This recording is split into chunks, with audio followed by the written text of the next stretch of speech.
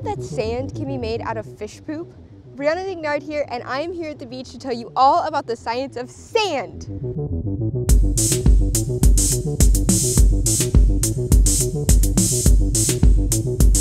The sand on the beach that you see all around you once started out as a giant boulder millions and millions of years ago.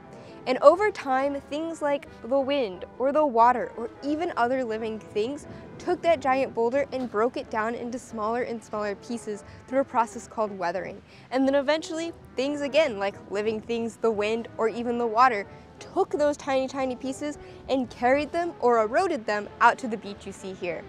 If you scoop up a handful of sand at the beach, you'll notice that it's not all one color. And that has to do with the different materials the sand is made out of.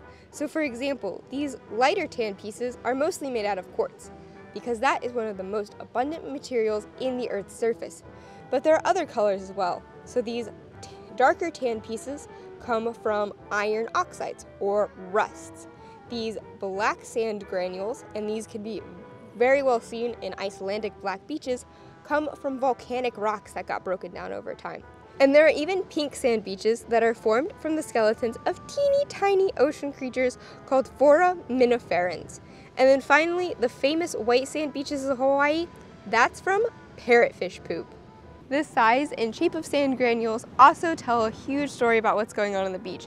If you go to a beach where the sand is really rough and coarse and big, that beach probably has these really gigantic high energy waves that are constantly hitting the shoreline and creating and dropping off big pieces of rock. Whereas if you go to a beach that's got really tiny, softer, finer grains of sand, that beach probably has a lot smaller action waves going on, kind of similar to the waves that are going on today. This beach can get a good mixture of high energy and low energy waves, resulting in some sand being a lot bigger and some sand being a lot smaller. The size of sand grains can even tell you something about the state of the beach you're standing on. So for example, a shallower beach such as this is going to result in smaller, finer sand granules, whereas if you go to a really, really steep beach that's probably really hard to climb up, you're going to have larger, coarser sand granules. The final part of the sand story has to do with sand shape. The rounder the sand is, the older the beach that it came from, because those rocks have been around the longest and have been broken down by the wind, the wave, living things, and weathered and eroded over time to form beautifully round sand granules. Thank you for watching this video, and next time you go to the beach, pick up a handful of sand and see what stories you can learn about the beach you're standing on.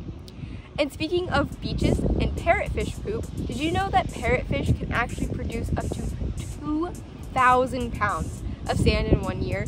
That is a lot of poop sand that gets to the beaches. So thank you again for watching this video. If you have any suggestions of content you'd like to see or any science questions, please feel free to comment them. Like this video, subscribe to my channel, share it with all of your friends, and keep it sciencey! These tiny ocean creatures called no, it is foraminifera. Gosh dang it, it's a hard word to say.